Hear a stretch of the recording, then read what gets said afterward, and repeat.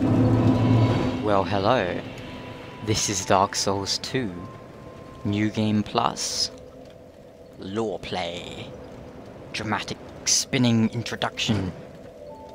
My name is Alex, or Silvermont. It's all good.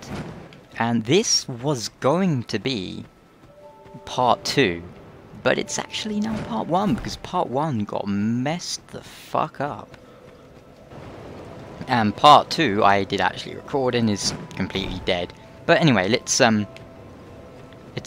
introduce things, shall we? This is a lore play. That is to say, I'm going to assume you guys know all the basic stuff about Dark Souls. You know how the game works. You know about hollowing, you know the game mechanics, you know poise, stability, yada yada. This is going to be focusing on the lore of Dark Souls. That is to say, we're going to be playing through the game, and, well, talking about the lore, pretty much.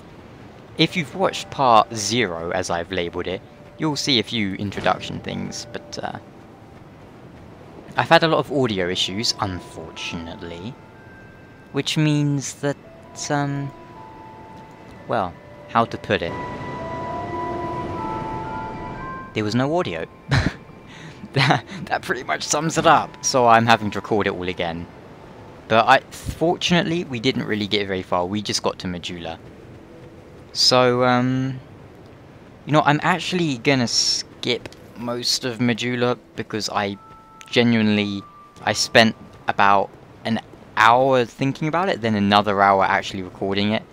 But hey, if you've played Dark Souls, you've probably gotten to Majula, and you've spoken to all the NPCs here, and you know all the significant things there are. Yeah? Okay, so let's just go over it in brief then. The Emerald Herald. She tells us to go and find King Vendrick. And then says, our soul is not powerful enough at the moment. But why? Why do you suppose that is? What good comes from us finding Vendrick? Not much. Unless it means the key. The key? Well, not the key, the King's Ring. You know about that, but, this is New Game Plus. Let's get go. We went and talked to Benhart of Jugo. Not Jugo of Benhart, and I'm going the wrong way. Yeah, we talked to him. But honestly, there's not a whole lot of super interesting stuff here. Oh, right, yeah, but, that is Cardinal Tower. That is Drangleic Castle, and we can actually also see... Run! Hop! Over there. Hyde's Tower of Flame. Good stuff. It's a lot further, really. I mean, it only takes you like a minute to run there, but time and space is distorted. Let's keep going. We also talked to Maughlin, and I actually talked to everyone here.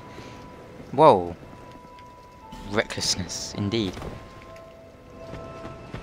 But, honestly, we'll start from here and keep going. I know that this is kind of unprofessional and dumb of me, but God, it was so frustrating having to lose about 2 hours work. All because of no fault of mine. I blame Elgato. I'm suing Elgato £1 million for this. Actually, I'm not, but hey.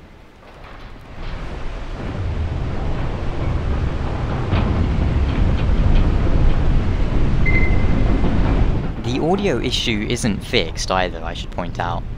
I have to actually move over and, like, turn my mic on and off every few minutes, otherwise it just persists. And no, it's not a problem with the mic, because, you know, I've tried other mics, but, this place is really interesting looking. It's probably nothing of import, but I just think it looks really cool. I never actually noticed that it's this little place here before. That you don't want to go in the water though, because you'll die. You will die the fuck up. Yeah. Here we have... Is there anything of Human effigy. Okay, I'm just gonna make this jump, then we'll stop for a moment. Homeward bone. There we go. We've got some good stuff to read now. Starting with... Well, we'll start with the human effigy. Wow, I have a lot of those. A warm, soft, shadow-like effigy. Use this item to reverse hollowing. It also weakens the link to other worlds. Peer closely at an effigy, and one begins to perceive a human form. But whose form it takes depends on the person. So what do you suppose that means? Obviously this takes over from humanity of the first game. And humanity... Was humanity described as warm and soft? I know the soul of Manus was, but as for this, well... It's very interesting. What do you think? Is the human effigy actually humanity, or is it something else?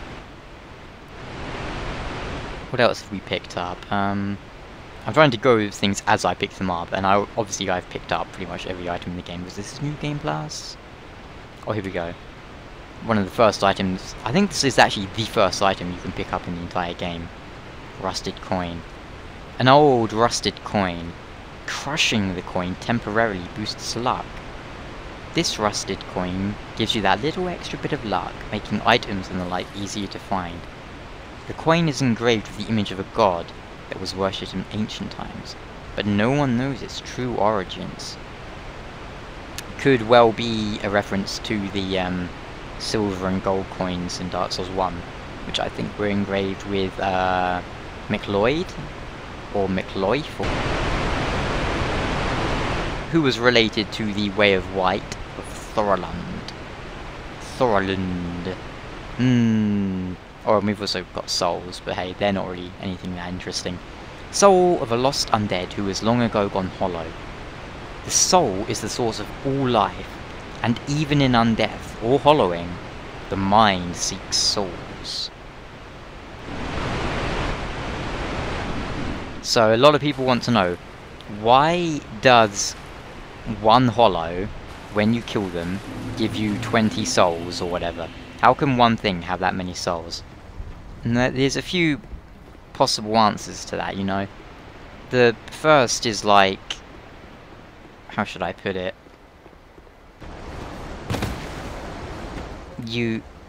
Let's say this hollow had one soul. He kills someone else and takes their soul. Now he has 2 souls. Alternatively, you can think of souls as power levels. Oh, he's still alive, actually. So, a normal human... Oh yeah, I got a lot of those. Let's actually equip those. A normal human is equivalent to 1 soul. And then Gwyn is equivalent to 1,000,000 souls, let's say. It might just be a way of measuring out the power levels of things. God, I have like 99 of every fucking item. Am I really gonna use that just so I can pick it up? Yes, I am. What is that? OCD? I don't know. But God, it bugs me. What is that? I don't remember that being there before. Probably was. I'm just blind. Head required a head. Yeah. I gotta point out, I am playing online. And... Senna!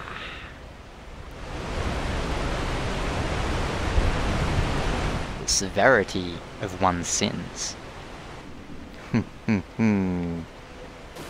been a bad Mont. But I kinda killed all the NPCs. Look how good throwing knives are, even in... Ow. Even in New Game Plus. It's great. The fire falchion isn't like our main weapon, I'm just using it for now. Yeah, in New Game, throwing knives are super good. Here is like a mega tip. If you're in New Game, buy 99 throwing knives. They cost like what? 10,000 souls or something like that. It costs like nothing. Buy 99 throwing knives and use them to bust things the fuck up.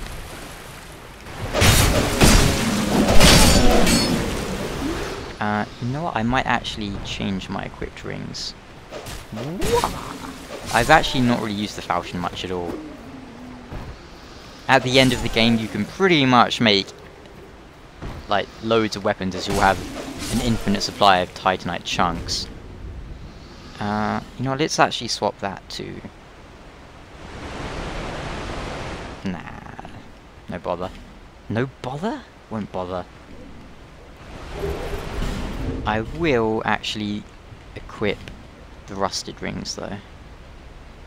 Where are they? Where are they? Where are they? All these things, like the monastery charm. Oh! Thank. See, just as I was talking about bloody invasions, some rascals already coming for us. Very well. Let's prepare to die.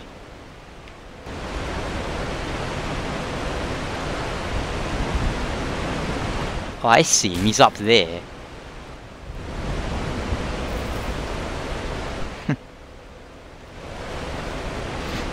See him? Look at that rascal.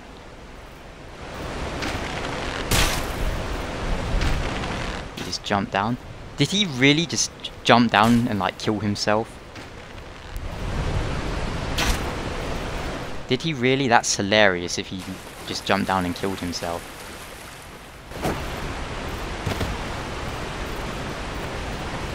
And he sure is turtling a lot. Yep, he killed himself.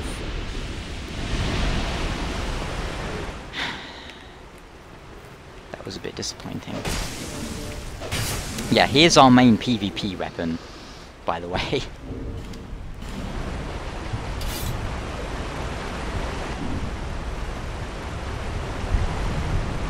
We call it the washing pole. Oh, yeah, forgot about you. Yeah. God, I'm gonna get a lot of bloody invasions, aren't I? But that's alright, it makes things more interesting. I'm sure people in the comments are gonna whine. Oh, you're cheesing. Oh, look at you using flame swath. Swish, swish. I don't care. It's funny. Oh, I'm surprised nothing's different about this area. Seemingly. Oh, I was gonna backstab him.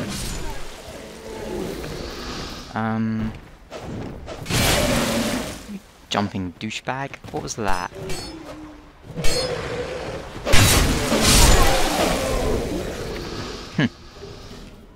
I got so many bloody comments from people whining and whining about me summoning for bosses. Oh, good grief. Like, really? Does it really matter to you how someone else plays the game? That is just so lame. And I've noticed all these people whining, they don't have videos of their own. Like, if you're so good at Dark Souls that you instantly know how to beat every boss the second you encounter them, go make your own videos and stop whining on other people's, jeez. Yes, I realise I'm whining about people whining, but hey. That's the internet. Yeah, it was really getting old quick. Hop. And people seem to think that if you do something one way, you are unable to do it another way, which is not really true, to be honest. For example, if I summon people for a boss, it doesn't mean I can't beat the boss without them. It means I just choose to summon. And make a jump. And pick up something I can't really pick up because my inventory is full. Let's go back up the ladder. I guess we should talk about this area a bit, shouldn't we? Okay.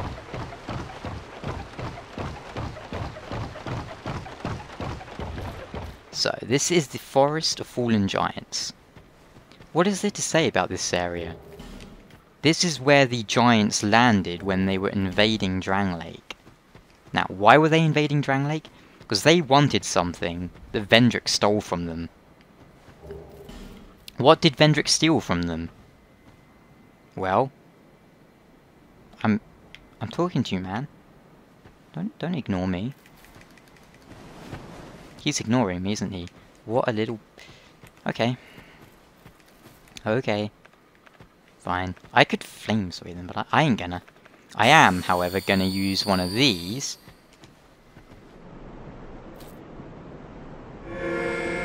Every time I kill a rare, like, non-spawning, respawning enemy.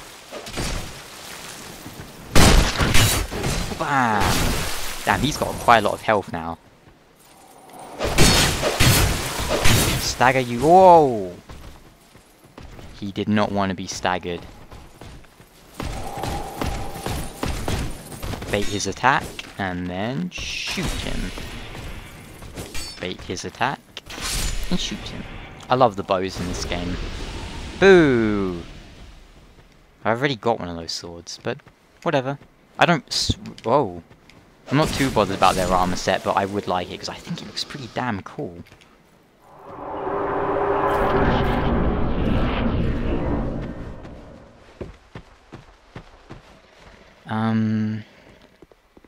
Right, yeah.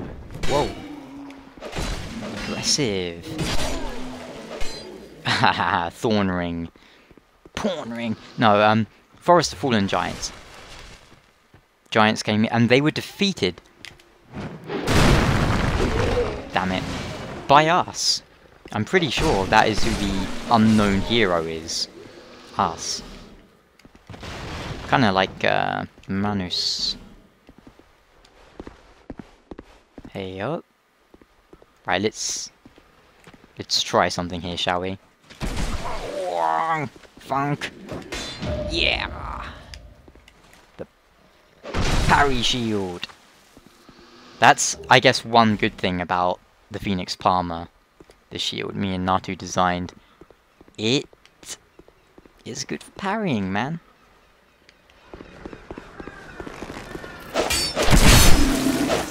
Oh, I'm probably gonna get one shot by his firebomb, aren't I? Ow! But yeah, Vendrick stole something from the Giants. We don't know what. I think they intentionally didn't tell us.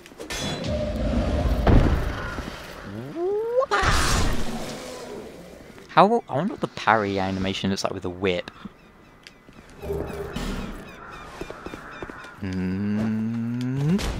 I hate how the enemy projectiles work in this game. Look, watch this. See? They sort of... It's hard to explain. They don't track, but they go in the direction you are going. The enemies are like bloody psychic or something. Oh, thank you, lock on. Did you see that? It locked onto the enemy about 4 light years away from me. No. Yes. Hup.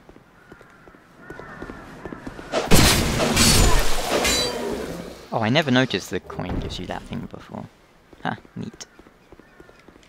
Oh, I'm guessing it doesn't work, but it would be really cool if you could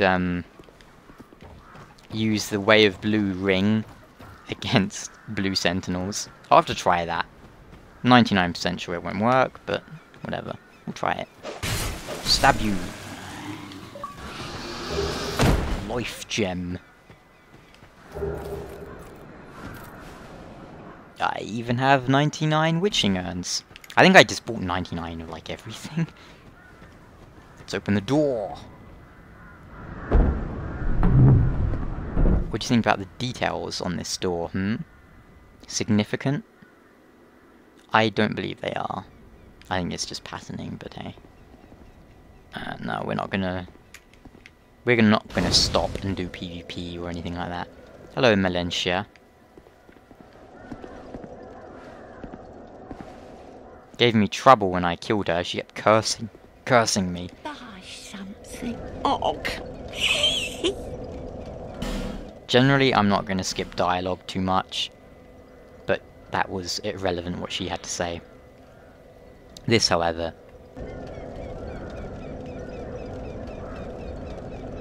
Hat worn by merchants from Lanafir, where blue represents knowledge. Wearing this increases item discovery. Lanafir is the farthest land to the south, and follows a strict edict of isolationism. The rare visitor from Lanivere is always a little odd. So, blue represents knowledge. Interesting. Lively. Remember the way of blue? Related? Maybe? Probably not. What does she sell? She sells seashells. On the seashore, we're gonna buy that. We don't need any of this crap. Don't need life gems. Let's buy some effigies, just cause everything else we're all maxed out on. Yeah, okay, bye. Thank you kindly. Actually, you know what? It's equipment. Let's swap these out for these, yeah. You can bash your way through this door, which we're gonna. Yeah. You'll notice the R2, not the R2, the strong attack. The two-handed falchion attack is no longer the very popular horizontal swings. And acts in a radiant life gem. Let's have a look at the flavor text on the life gem, shall we?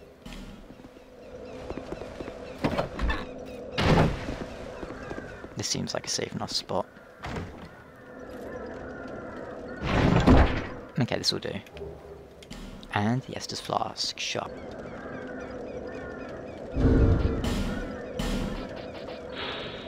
Stone made up of crystallized souls. Gradually restores a large amount of health. A rare stone with so brilliant a shine would fetch a handsome price. But what value could it really have without knowing who died to leave it behind? So these are essentially, as I understand, souls that have been around for such a time that they've crystallized, cough, Seif, maybe cough, and crushing them restores your life, because souls are the source of life. And we're on a tree. What else did I pick up? Oh yeah, Estus Flask shard, that's always an interesting thing. The shard of an Estus Flask. Shards are deeply soaked in Estus. Graft the shard to an Estus Flask to increase the flask uses. Over the ages, countless souls rested their bones as they drank from the original flask. And now this shard remains, serving as a vestige of their hopes and dreams. Very interesting.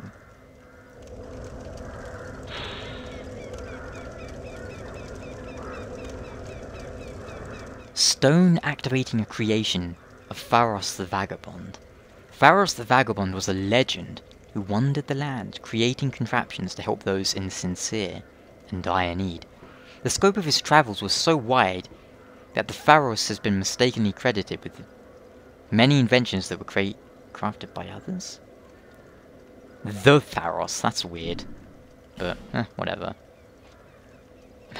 View the names of glorious champions. Yeah, why not?